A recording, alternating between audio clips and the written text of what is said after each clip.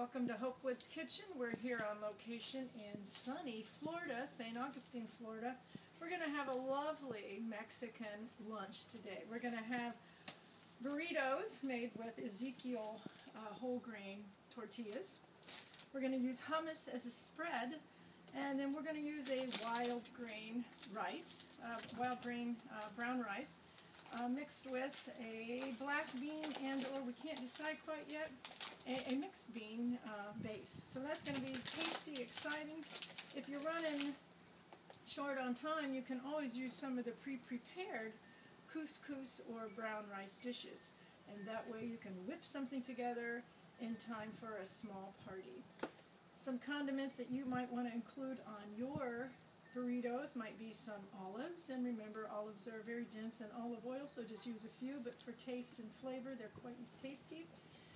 And you can always put a tad bit of pesto on it. Again, very nutritious, high in antioxidants, but you do have to watch for the high olive oil base. A squeeze of lemon always brings a lot of flavor to your burrito. And of course, we're going to slice up some lovely avocados and some nice ripe Roma tomatoes. Guess we're pretty lucky to be in Florida. So this is it from Hopewood's Kitchen. Join us next time for a fast, fun lunch to prepare. Thanks. I need to press it off.